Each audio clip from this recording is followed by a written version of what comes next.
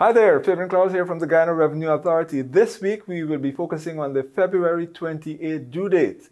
This due date is for employers to submit what is known as employers' returns or Forms 2. And we'll tell you about the legal obligations of employers during this period and we'll show them how to submit these returns the easy way. Focus on GRA begins right now.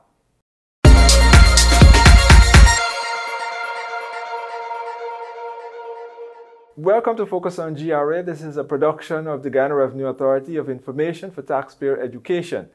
The last day of the month, February, is an important date for employers. It's the due date for the submission of employers' returns or Forms 2. The Income Tax Act requires employers to declare particulars about their employees. That is, their names and places of residence, the payments and allowances made to those persons in respect of that employment, and the amount of tax deducted or withheld from the emolument of every person. With the upgrade of the GRA's tax administration software, the Ghana Revenue Authority now offers a facility for employers to submit and manage PAYE submissions online. I'm here to tell you all about it and help you get started.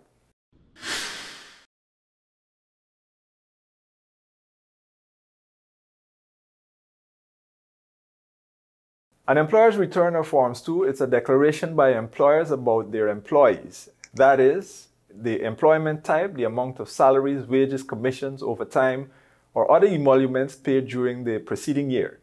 The deductions allowed during the preceding year, that is, statutory deductions and NIS contributions and income tax deducted. Preceding year means the period January to December 2021. Now, in 2021, the GRA changed from the manual, which required employers to prepare the return, summary sheet, and the spreadsheet in triplicate before submitting to the Ghana Revenue Authority. However, with the upgrade of our tax administration software to the Optimal Revenue Management System, the GRA is requiring employers to submit these returns via its eServices platform. The online system requires submission of one document that consolidates the employee's details below and the employer's summary, which you would see above. Here is a glimpse of what the return looks like. The first thing employers should know is that the file containing this information about the employees, which is usually prepared in a spreadsheet, must be submitted in a comma-separated values or CSV file. And a CSV file allows for easy transfer and access to files containing large chunks of data. The GRA has provided a template of the CSV file to assist employers. The template is available for download via GRA's website, gra.gov.gy, in the Forms menu and under the subheading PAYE Electronic Template New. There is also an accompanying guide and an example available to assist employers in the process. Now, when you open the file, you will see information already included, but this is for illustrative purposes, and you can always replace this information with the data of your own. But before you get started, we advise employers to read carefully the instructions above regarding the correct way to input the data in the rows and columns above, and there's also a guide in the Forms menu, which I showed you earlier. So for example, the employee's taxpayer identification number must be the correct TIN. If it's incorrect, it will result in the wrong account being updated, or it will also result in the employee having to contact the GRA's registration section to have the TIN information corrected, etc. All of which cause further delays, which you don't want as an employer or an employee. Employee's number, this refers to the unique number your entity assigns to each employee, that is, if one exists. If an employee only has one name, you enter it in the last name column. Middle name and address must also be correctly included. Pay frequency column, this requires you to indicate whether employees were daily, weekly, or monthly paid. These words must be clearly spelled out with no abbreviations or acronyms. Period employed requires you to specify the total number of months an employee worked with you for the year. If an employee worked for only part of the year, then adjust accordingly using their employment start and/or end dates. Year meaning the preceding year, 2021. Employment type, it requires you to state whether the employee was either full-time or part-time. and the allowable values are full dash time or part dash time. The value 7A column requires you to enter the total salary, wage, commission, overtime, or other emolument paid for the period.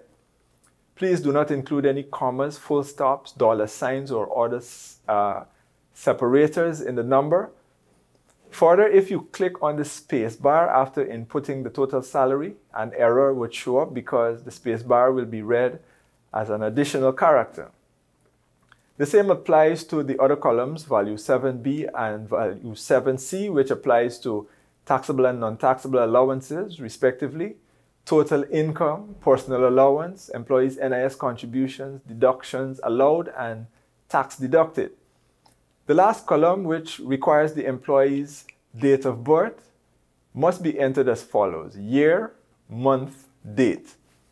Now, above each column is the employer's summary, including the employer's TIN, company name, filing period, address, total number of employees, their total salaries paid, deductions allowed, taxes paid, etc.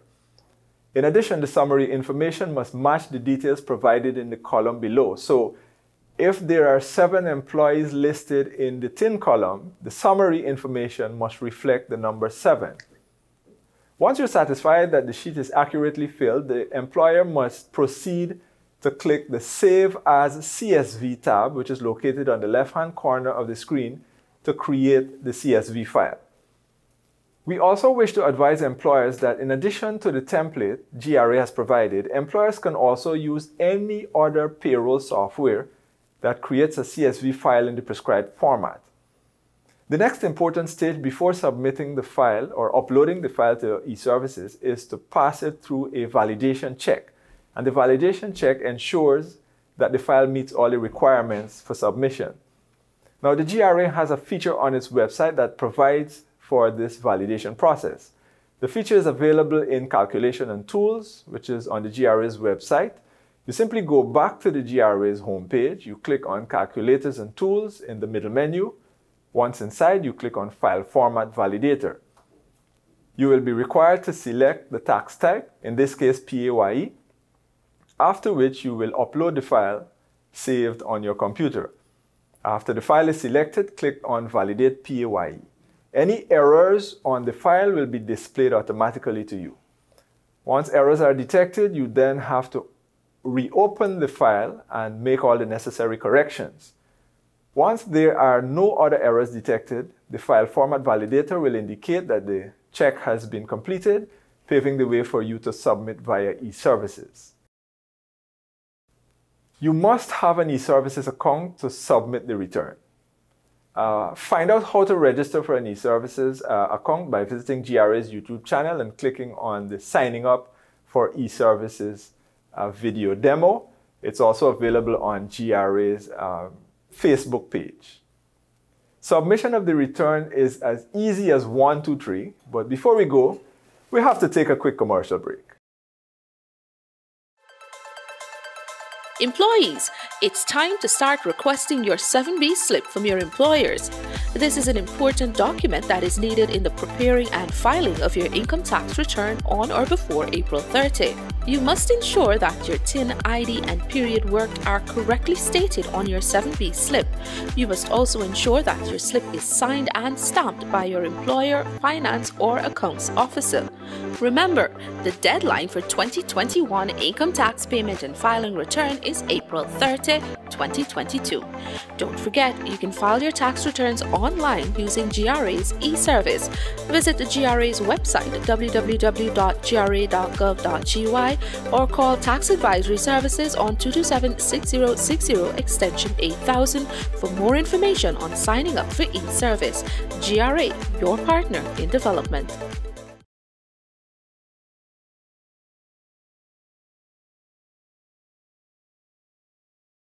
Great, so we're talking about submitting your returns via eServices, that is employers' returns. Employers' returns are due February 28th, and submitting via eServices is the easiest possible way to do so. So how do you submit? After you would have created this file in the CSV format, you go to the eServices site, eservices.gra.gov.gy. You enter your login credentials, provided that you would have already signed up for eServices. You go to the Returns tab, which is at the top, select File a Return in the drop box as the tax type. Select Pay as you earn reconciliation. This is very important. Ensure that you select Pay as you earn reconciliation, which represents the Form 2 or employer's returns, and not Pay as you earn, which is the Form 5 or monthly submission. The next step is to select Year of Assessment, which would be this current year, 2022. Then you click Start Return. You will then be informed that you are about to file a return for the said period and date. Upload your file, the file that you have on your computer, that is the CSV file, and then click Save and Continue. Now, eServices will indicate if there are other errors to the file that require correction, similar to the validator. In this case, my file has an invalid TIN, so I will make the necessary corrections to the file and then re-upload.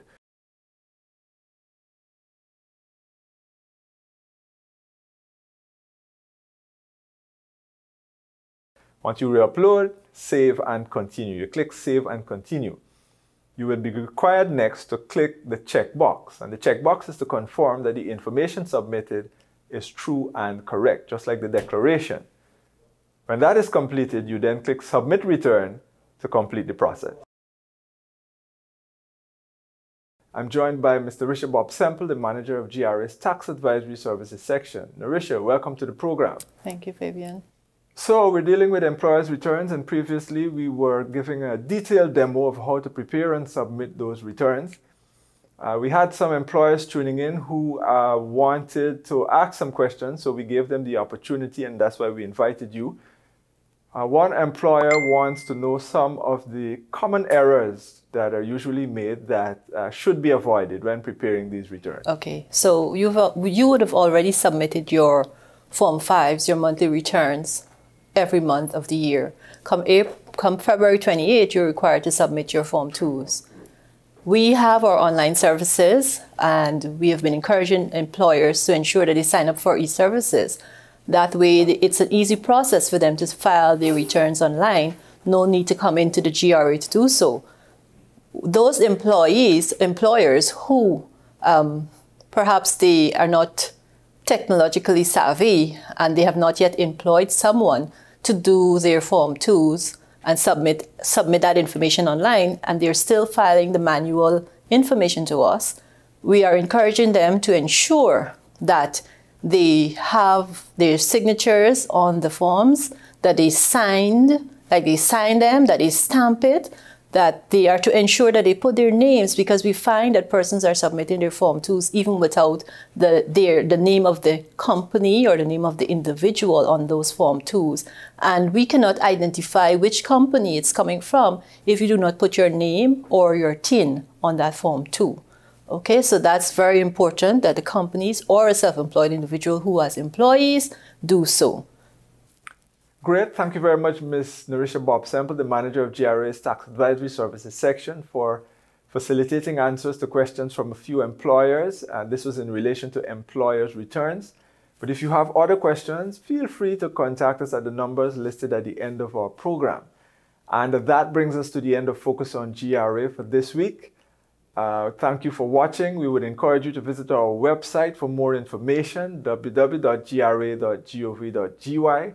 And you can also contact us via email, grapublicrelations@gmail.com. Fabian Klaus saying, stay safe for now, take good care of yourselves and each other.